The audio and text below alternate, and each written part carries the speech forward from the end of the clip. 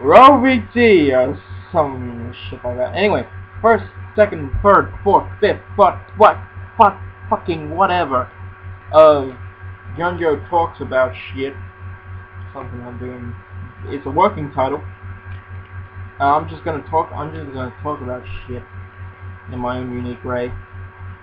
More unique than usual this week, because thanks to my good old buddy Morgan and Max.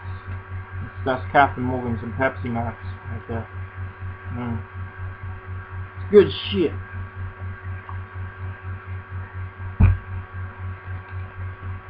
You can nail the perfect balance for that one. The perfect balance of Coca-Cola to Captain Morgan's Spice. But the other one, yeah, is it like Captain's and Cola? Is that supposed to be the way I'm doing it? But well, fuck it. Pepsi Max was the one on offer, so fuck you. I'm a little fucked. Not very. I'll be a lot less after dinner. I can start drinking again. I'm not a career alcoholic.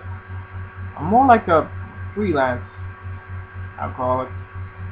Like every now and again, odd job alcoholic. I'm not an alcoholic at all, okay? I don't have a problem with fucking alcohol. I only drink when there's reason to, or when I have particularly good booze. You know, which is not often because I'm a fucking student. I can't afford good booze. Got a fucking need a bottle of fucking Blackthorn over there that I plan on downing at some point tonight, and that'll be social. But right now I'm drinking the Captain Morgan simply because I wanted to. And one of those Batman posters is like, you know, from Ra's al Ghul, like, I did it for peace. You know, it's like, Two-Face, I did it for revenge. And Bane, I did it to cleanse the world. I don't know. Shit. I did it to cleanse the world. Batman!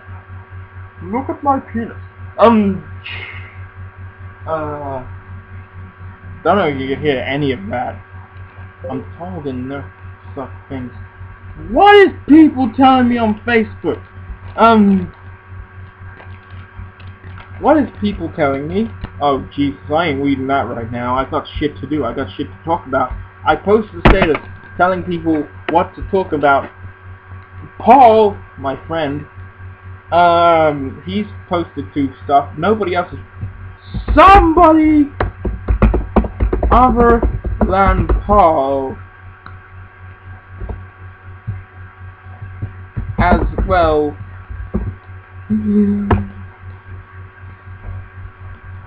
Come on. Yeah. But yeah, I posted something on Facebook telling people to talk about shit. I'm looking at my hand right now. This is because I got shit on my hand. This is what I'm going to talk about.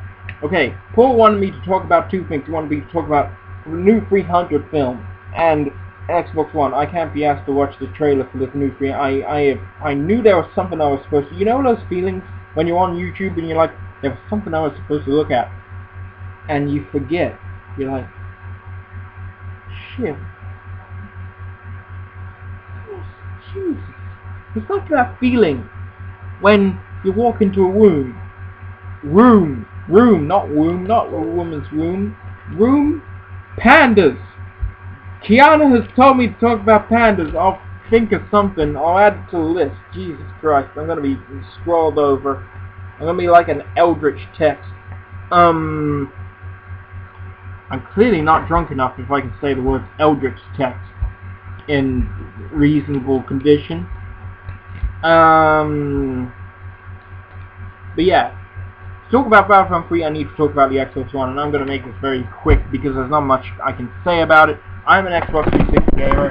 You know, look right here. It's covered in fucking bubble wrap because I like to keep the dust off it while I'm not playing. But you know, but yeah. You know, I'm not an Xbox gamer.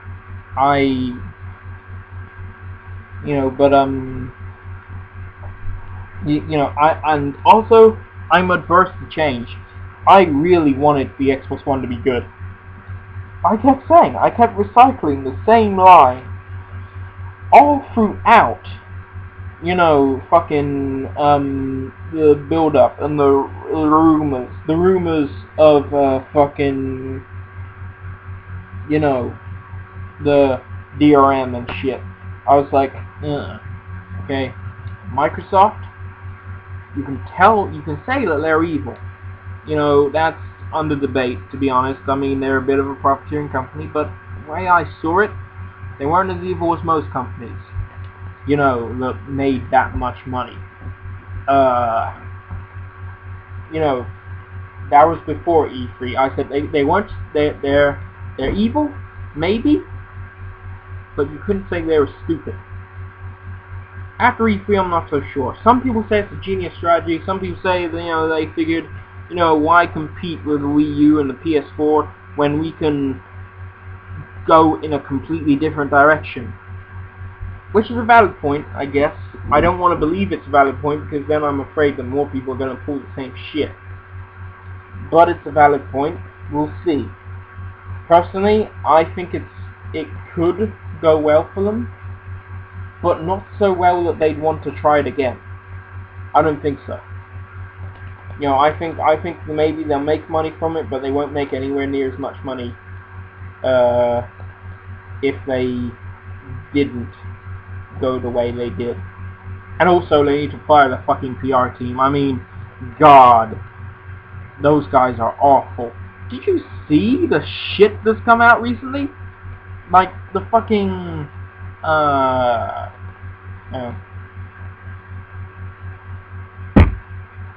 might have to piss, and that's concerning, because I haven't got any sort of editing software on this computer, so I have to do this in one take. There's already been 4 takes of this, so I better hurry up. But yeah, the seeing shit recently is like, oh, well, if you don't have the internet to allow yourself the Xbox One, then just play the Xbox 360, which is a pretty firm statement of fuck you. I don't know if this other one is true, but I saw one from like Xbox support that was like somebody going on to Xbox support and saying, what if I, apparently, if I move out of the IP range of registered Xbox Live companies, with the Xbox One, the games I have registered on there will stop working. What if I travel around a lot? And there was like one Xbox. This is the thing that makes you suspicious. He went to @Xbox support on Twitter. I don't use Twitter, so I don't know. But Xbox support 2 replied. I don't know if that's an official account or not. Saying, you can play your Xbox One games when you get home. Use the Xbox 360 for on-the-move gaming. It's like, that's just a basic admittance that your Xbox 360 is more accessible than Xbox One. Anyway, I've already talked about that enough. I'm going swiftly on to the next subject. I'm crossing it off on my fucking hand. Did I show you that early on, or was that one of the earlier texts on my hand? Anyway, Battlefront 3. Wow, that is an exciting announcement. I want to... Look, I'm a little complacent, We haven't seen a lot of it. We've only seen a little bit of like cutscene footage. I doubt that's rendered in the game engine. If it is, fucking awesome. If you didn't see it, it was basically this point of view shot of just like this snowy waste, and then out of nowhere, just the lasers and the feet of an 80 something, the 4-legged one on Hawk, walking by, and it said Battlefront 3. It didn't, yeah. Don't worry, Joe. I talked about how much the Xbox One sucks.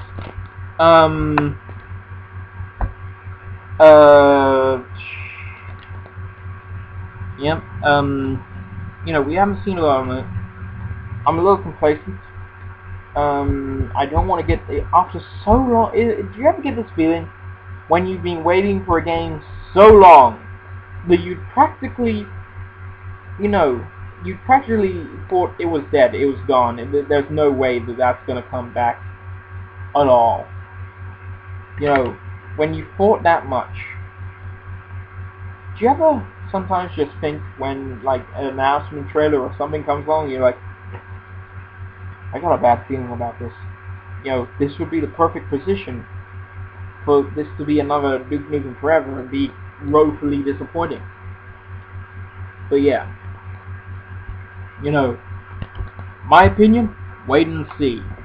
Alright, I'm doing better. I covered that subject in a little over 3 minutes. Maybe by the end of the summer I'll be a somewhat decent YouTuber. Paul, it's not on there yet, you impatient bastard. It ain't there yet. I'm multitasking here. I'm learning to multitask. My tip of the week on gender equality, okay? Fact is, there are certain things that other genders are better at. It has been scientifically proven that the female brain is better at multitasking, and scientifically proven that the male brain takes more risks. But, however, that's nature. That's not taking into account nurture. And I can learn to multitask surprisingly well on the alcohol. Not so well when I'm sober. That's another okay, just be kind to each other. Fucking, the only reason to be a dick is if somebody's a dick.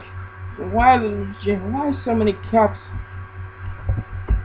I'm fucked, Paul! Okay, this is gonna be a take now. This is gonna be a take because that's gonna be in it.